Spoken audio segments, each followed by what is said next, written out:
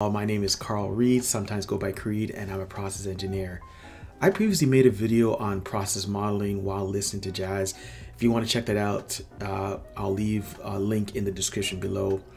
Today, I'm going to review that even further, but I'm going to review my process modeling methodology and break down the as-is current state process into 5 easy steps. I'm a big believer of BLUF, bottom line up front. So here are my steps that I plan to review, and feel free to jump to any of the timelines as listed below in the description.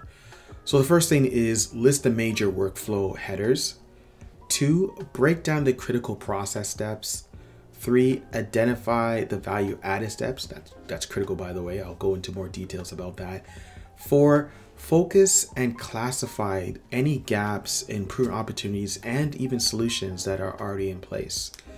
And then 5, assign those gaps